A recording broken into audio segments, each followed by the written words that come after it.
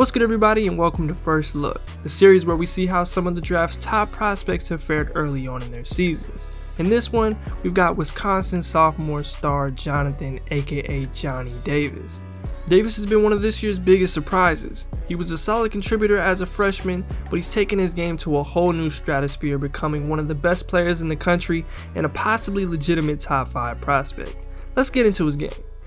With a prospect as well-rounded and effective as Davis, it's hard to not try to get super in-depth, but we gotta let things play out and of course save some things for the official scouting report. But starting with his athleticism. He's an extremely functional athlete. Now is he the most explosive? Not exactly, but that's not a slight. He's got an excellent combination of size, strength, and movement ability, and he uses it in a variety of ways on the court.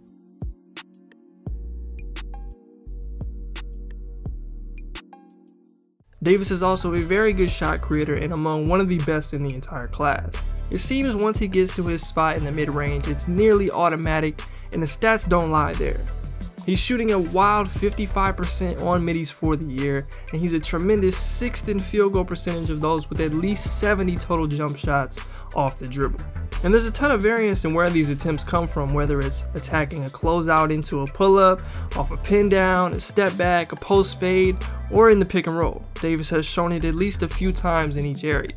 Now he hasn't been the most efficient in isolation situations, but we'll get to a bit of that later. Everywhere else he's been really good. Now there are some times you notice he's still a dude who was born in 2002, but most of the time he plays with this poise, confidence, and toughness well beyond his years. In what was his biggest breakout game against Purdue, he started 1 for 4 and missed his first 3 jumpers, including a bad air ball, and it didn't faze him at all. He's got what it takes to keep pushing and have limited recollection of the previous attempt, which you love to see. It's all tied at 54 with 7.5 to play, and hit that shot. If you're a big and you play for Wisconsin, you better shoot the 3.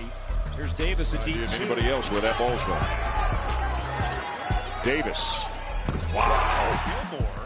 And a reset. Good shot fake for Johnny Davis. Now he's not necessarily the type of guy who I think is going to be labeled as a point guard and probably won't have primary ball handling responsibilities, but he has shown himself to be a pretty good passer and definitely more effective than his 2.8 assists might suggest on paper. He's been precise and done a good job finding his teammates on drop-offs and wraparounds, and he's just solid in general finding the open man off of the attention he attracts.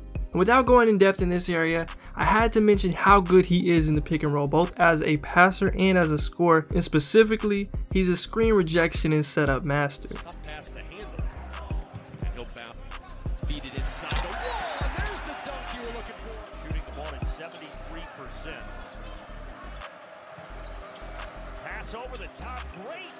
Would be one tough guard. Now low, vote off the feet from Davis. Davis inside, good lob to Crowell, who had terrific. Defensively, while Davis certainly has his down moments, some of which are fatigue related, he's got a lot of potential. He's someone who has routinely taken the task of guarding the best or one of the best players, and at 6'5" with his tools, he's able to defend a variety of skill sets and play styles.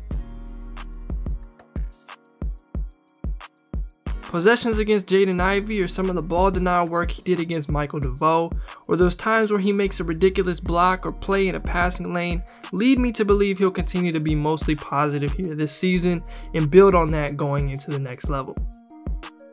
Mentioned his experience with USA Basketball. Here's a steal in anticipation on that pass. And a throwdown on it. And now Davis with the steal. This should be fun. Davis all over. That's big time. He's got 13 to lead all scorers. Now Ivey on the other end against the defense. With the rebound, that's Wheeler feeding Johnson from behind. He's really come on the last 4 or 5 games. But Davis boots that. Now Williams took off. Now to some things I'm watching going forward. One of the more important areas Johnny Davis is going to need to get better at is finishing at the basket.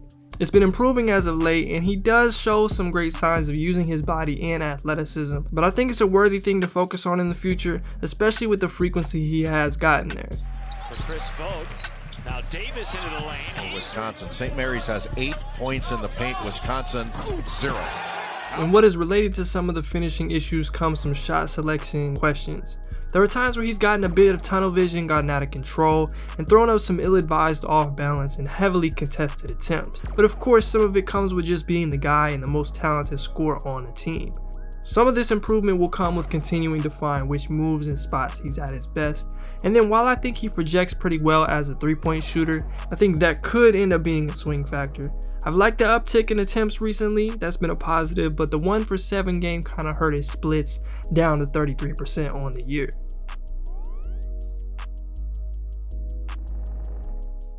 And like we alluded to earlier, he can still be a bit more consistent defensively.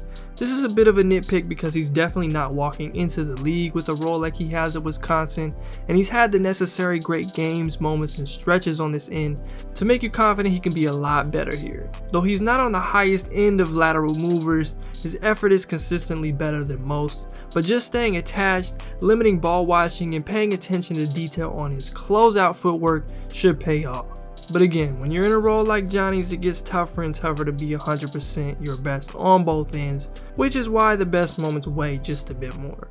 Johnny just had one of his most important games this season with that unbelievable performance against Jaden Ivey and Purdue, but there are plenty of other great matchups in the Big Ten. He's got some tough games against teams like Ohio State, Michigan State, and they have Purdue again at the beginning of March, so that's absolutely circled, which at that point he could be making a run to possibly separate himself from Ivey in the minds of many. And you guessed it, Johnny Davis was also a part of the USA U19 squad this summer, but he had a much different role than guys like Jaden Ivey and Chet Holmgren. He did make a worthy contribution for the gold medal winning squad and had to have gained a ton of confidence from the experience. I mean, it was kind of surreal, it's not every day you get an opportunity like that to, travel the world and play for your country. So just the, that feeling of having like the gold medal around my neck was very amazing. At this point, I think Johnny Davis is a surefire top 10 pick, and he's got tremendous potential to be that next guy outside of the top 4. And honestly, I wouldn't rule out him competing with Ivey for the #1 guard spot. If you enjoyed this video, be sure to leave a like, subscribe if you're new, and comment down below what you think of Johnny Davis's game. I'm Keandre, this is Hoop Intellect, and I'm out.